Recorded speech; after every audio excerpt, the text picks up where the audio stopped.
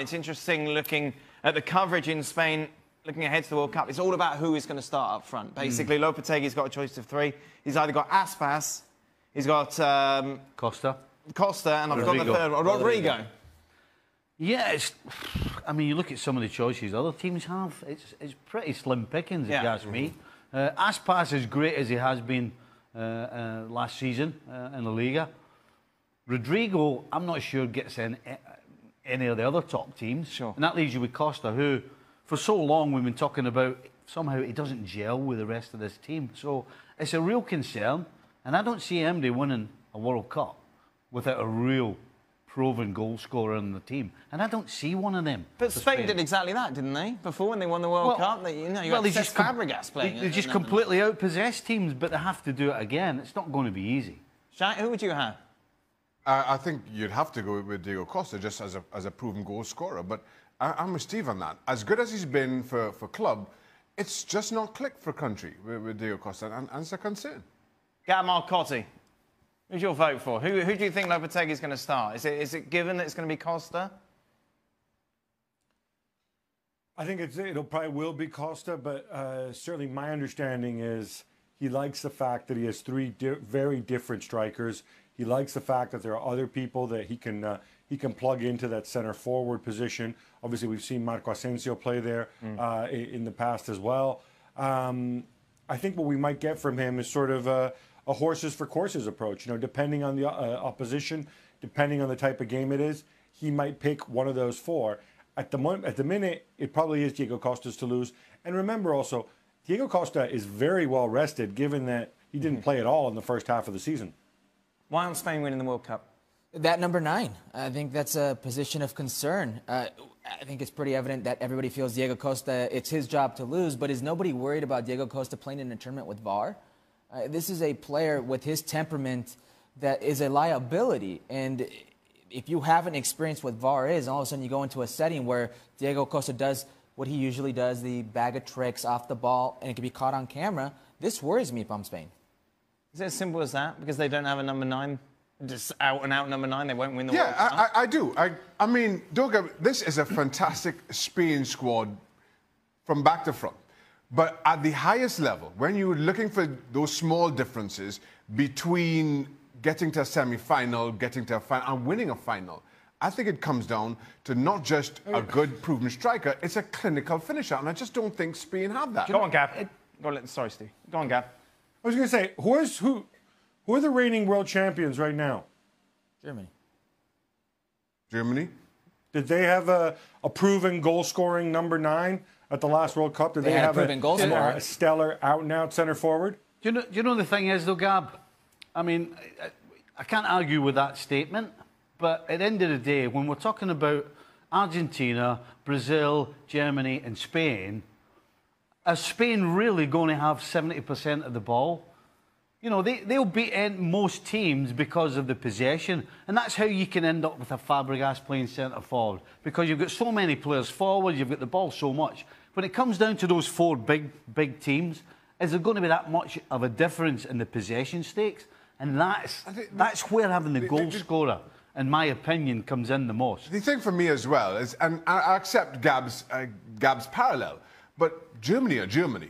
And Germany, regardless of who they call on, seem to have a way of getting it done that nobody else in the world can emulate. And you don't know, but you compare nobody else in the world to Germany because of that. Gab? I don't know. I mean, look, Germany have a tremendous record. Hats off to them. But again, you look at the last, 5, 6, 7 major tournaments, Spain's record is certainly comparable to Germany's. And in fact, I was just thinking about it there. If you want to talk, if you want to create some sort of parallel with 2014 with these two teams, you know, it's Spain who have the experienced high-end center backs. Spain also have a tremendous goalkeeper, the way Germany did 4 years ago. Spain also have a very good midfield, possibly a better midfield than Germany did 4 years ago. So I don't know. I wouldn't be so hung up on this idea that you need a proven goal scorer to win a tournament. Welcome into Extra Time. As always, thank you very much for your questions as the countdown continues to the World Cup, boys.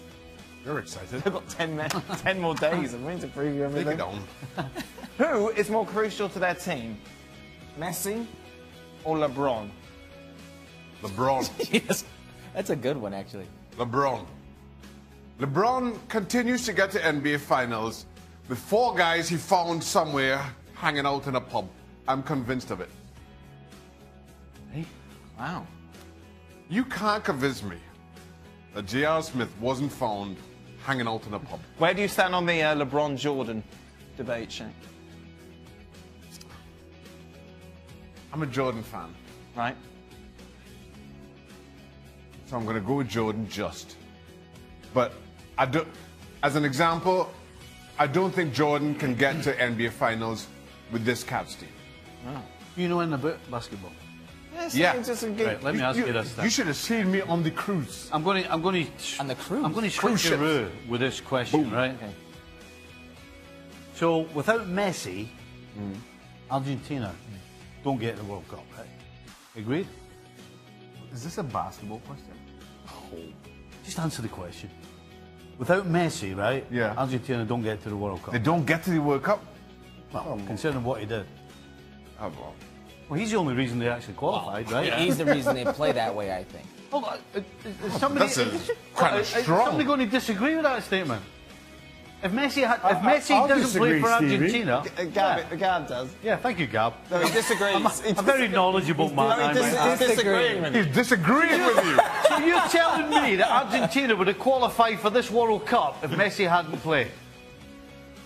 Well, Stevie, if Messi had somehow disappeared and been replaced by nothing, then yeah, maybe they wouldn't have qualified for the World Cup. But Well, do you know what? If Messi had never existed and they'd gone through the entire qualifying campaign with Dybala or Aguero or somebody else filling that role, and they would have played differently, I think there's a very good chance that they still would have got to the World Cup. See, here's the problem. If you'd actually listened to the whole question I was going to ask Shaq, we wouldn't have wasted all his time. Oh, hold on, you didn't ask me the question. Well, I didn't get a chance. How could Gab listen to the whole I didn't get question? a chance to. You have a basketball question. Because you're not piping in. All right. No, because Right. you That's the ask question. a question, the first half of which we disagreed with. Here's the question. So, Messi doesn't play for Argentina.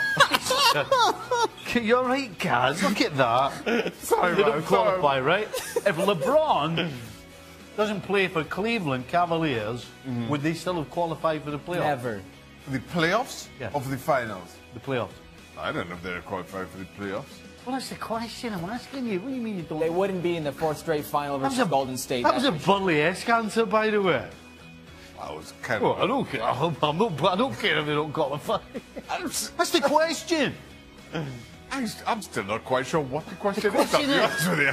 So Messi doesn't play for Argentina. They wouldn't have qualified for the World Cup. Correct. Agreed. Yes. If LeBron doesn't play for Cleveland, do they get to the playoffs? And that was the question I'm asking you. And the answer is yes or no. How do you want me to answer? What? Or yes! See, Gab, where do you stand on this? Who's more crucial to their team, Messi or LeBron? I would suggest that LeBron is more crucial to the Cleveland Cavaliers than Lionel Messi is to Argentina. Stevie's got a question for you. It's a different sport. There's only 5 people out there. You know what? Argentina have other good strikers. It seems pretty clear cut to me. Huh? yeah. It's LeBron without a doubt. I mean, 4th straight final versus Golden State. If LeBron's not there, Cleveland isn't relevant in any factor. So it's got to be LeBron. How come Zidane I has disagree. I just asked the question. How come Zidane has to switch to a different team to prove himself, while Messi can stay in the same club and be the GOAT? I think that's the one for Gab, isn't it? Oh no, that's no. This is from That's for Craig, Craig. on Friday, because That's one for Craig. He's saying basically that Zidane has to go to a team and pick them up by the scruff of their neck and Yeah. drag them to a title. Then he can be talked about as a great manager. Oh, wow. Nobody agreed with Craig, so that's not a good question for this And then panel. Craig said cherry picking a lot. And Sir Alex Ferguson. For like 10 minutes. That's not a question for this panel. That's one for Craig. Gab, why is everybody underestimating Belgium to win the World Cup? Hazard, Lukaku, De Bruyne, Mertens, those are big names that can potentially make a big Lukaku? run. What do you guys think? I'm not underestimating them. I mean, I was one of the first people here in England to write about the golden generation. Oh, there we go. And so I kind of have a lot riding in the fact that they actually win a major tournament. Although it got yeah, well done. I mean, given the team that I normally support decided to sit this tournament out to give somebody else a chance to win it, since we've already won it 4 times. There might be a little part of me that actually bleeds Red Devil. That said, the reason people doubt Belgium is because everybody's been traumatized by the memory of Mark Wilmots in the last couple tournaments, and you know, they've been replaced by Roberto.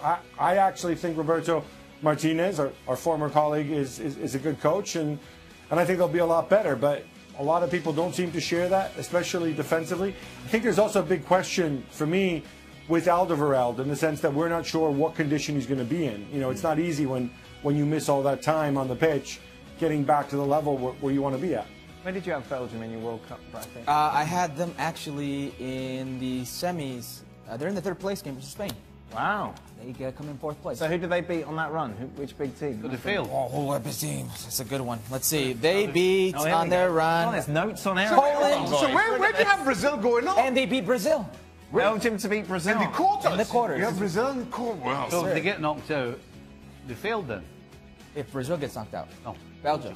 Well, if they want to win the World Cup and you get knocked out before winning the World Cup, yes, a failure. Any other questions, Stephen? I would just say that, by the way, Mark Wilmots didn't kick the ball. No, he didn't. All I'm saying. He never kicked the ball. No. Is that your defending a fellow coach? I'm just saying. Coaches Union? That's what it sounded like. I'm just saying the players at the end of the day are the ones that make it happen on the field of play. And so far, Belgium have not made it happen.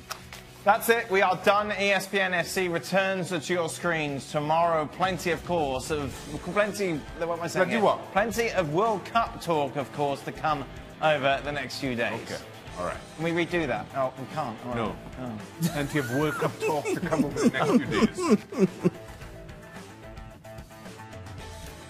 It's interesting at the full-time whistle, boos were coming out from parts of the crowd, the Mexican crowd. Why? It's not the first time. Juan Carlos Osorio is probably the most hated individual right now in the country of Mexico. Wow. 47 matches, 47 different lineups. They feel the team doesn't have quite a definitive style, and it just stays away from the World Cup. It is worrying a lot of people, fans, press included. Juan Carlos Osorio, all this chaos amongst them, there's a method to his madness. The thing is, only he and his players know. The players are 100% behind him. Right. But lots of uncertainty when it comes to the fan base and the press. And the fact that the last 2 games, they're having trouble putting the ball in the back of the net. This last game versus Scotland, there was 4 or 5 clear opportunities. They could only score on goal once. Against Wales at the Rose Bowl, they had about another 5 or 6 clear-cut opportunities. They couldn't score. There is a certain lack of, or a certain worry ahead of the World Cup that Oribe Peralta scored 3 goals last season. Chicharito Hernandez at West Ham wasn't a prominent player. Raúl Jiménez of Benfica also wasn't a prominent player. He was a bench player. So there is uncertainty when it comes to that number 9 position.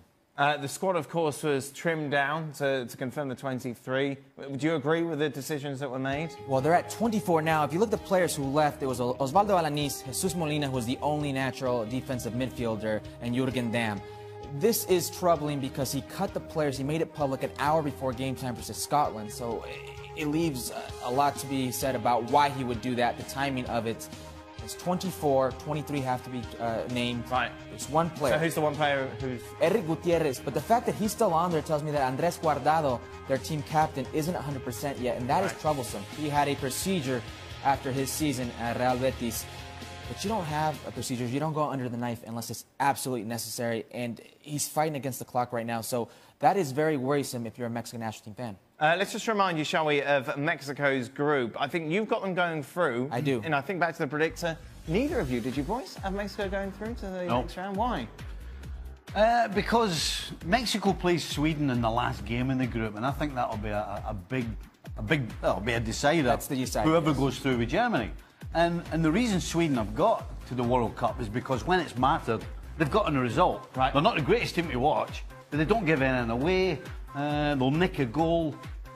And I'm not just quite so sure about Mexico. Again, I don't really trust them. I'm not sure what I'm going to get. Whereas with Sweden, you know exactly what you're going to get. That's why I've got Sweden going through. I had Mexico coming out of the group. I'm just not at all convinced by this Sweden team. I think Mexico... They stopped Italy from qualifying. And Holland. I don't... What you saw from Sweden all qualifying campaign long, I think they rode their luck. They had a huge slice of fortune, for example, against France, and they got in through the side door. I think that Mexico, for all the concern going into this tournament, Mexico come good on the day, and I think they get out of the group. I don't think they go much further, but I think they get out. Can I ask you a question? Yes. Did people just want Osorio to fail? That's what it seems like. They have a real issue with Osorio being Colombian, not being Mexican, with the way Osorio does things. Now, you spoke about not knowing what this Mexican team can offer at the World Cup. That's the one thing. When it comes to Mexico at the World Cup, the one thing they can offer since '94 is getting out of the group. It's Brazil, Germany, Mexico since '94. Interesting points when you take a look at the bookies' prices regarding who will be the player of the tournament, who will win the Golden Ball. Neymar, favourites, 8-1. 8-1 seems like a great bet, doesn't it? Both of you think that Brazil are going to win the World Cup. Surely if they're going to do that, Neymar will probably be their best player. Well, if anybody was going to question Shaq and I, just look at that goal. I mean, he had no space at all. He had two defenders within, what, half a yard of him? And a goalkeeper. And nobody had any idea what he was trying to do, where he was going to go. He's cut inside, he's dummied one, he's got his shot off when there just didn't seem to be any time or space. And he's not 100% fit yet. What's he going to be like when he's 100%? But that's the thing. If this Brazilian team wants to do anything of relevance in this World Cup, Neymar has to be fit. He has to be the Neymar that we see in this play, because besides that goal, Neymar didn't do a lot. Oh, my goodness. He didn't do it. Besides, it's a great goal. It's his first game for 3 months. But that's the thing. Neymar is that good, and that's why he's 8-1. I'll tell you what, honestly, even if Neymar wasn't fit and was going to miss this World Cup for some reason, I would still have Brazil as favourite. Would you, Stevie? Did you see what they had on the... We've been talking about Real Madrid and Liverpool and how Real Madrid can bring on Bale. Have you seen this bench that Brazil had today? Neymar, Firmino, Felipe Luis, Tyson. I mean, they could put 2 teams out and compete in this World Cup. So, with Neymar, absolutely favourites. Without Neymar, I think they're still favourites. The timeline's looking good for Neymar, isn't it? With regard that he's been obviously out for 3 months, can bet himself in over the next few weeks ahead of the group stages where you don't even have to be 100% if you're Brazil. Yeah, and I think it works out perfectly in terms of timing, in terms of his rest. I think most importantly, and for me, as critical as I've been of Neymar for PSG, Neymar in the yellow of Brazil is completely different. He's far more mature. He's a team player. And most importantly, the players around him recognize that he's a star and he's a talent, but don't kind of go into a shell as you see with Argentina and Lionel Messi. And I think that's why it's all coming together really nicely for Neymar, for Brazil, how their football under Tite ever since they let go of Dunga. It's what we have come to know and expect of Brazil for the last 40 or 50 years. See, this Brazil side has got an aura of fun around them. They just look as though they're having a great time. They look as though they're a bunch of guys that have got together at the weekend to play some games and then go for a beer afterwards. I mean, it's just the chemistry's incredible. What team does that remind you of, Stephen? I was playing a couple of those teams.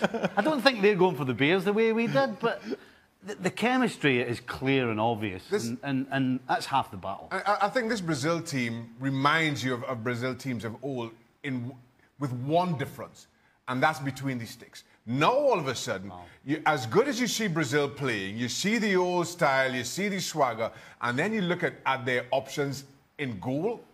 This is a far cry from... Had to be the goalkeeper. Yes. It had to be Alisson, huh? Well, he's right, though. Where's Thank you very much. Where's he on the Golden Ball list? And on my list, he's right up there. This could be, and maybe should be, Neymar's World Cup. It should be, yes, without question. Are we totally discrediting the French team or the German team? You talk about teams that can field because you were the only one on this panel who didn't pick Brazil. Correct. I have Germany beating France in the World Cup final. Where's the weakness? What's the problem? I think it's... Apart from Neymar not doing much, but I think it's, to be quite honest, I think it's the uncertainty of Neymar. We still don't know how fit Neymar is going to be. It's all fun and games in a friendly. But until we see him at the World Cup, and we've seen this many times, Cristiano Ronaldo heading into the World Cup, he's not fit. How does Portugal perform? Not great. So we've seen this plenty of times. He needs to show he's fit at the World Cup. He's going to breeze through the group stage. But after that, you're going to have a Brazilian team that's going to face disaster. France or can face Belgium. It's not going to be easy for this Brazilian team. And if Neymar's not 100%... They've only got a choice if he doesn't play of Coutinho, Firmino, Willian. I mean, that's the difference, and that's why this team will win it. The depth is incredible. And you know, Portugal without Ronaldo, and Argentina without Messi. Yes. These are, completely, for me, 100%. these are two different arguments completely, because, as I said earlier, even without Neymar, this Brazil team, you don't want anything to do with them.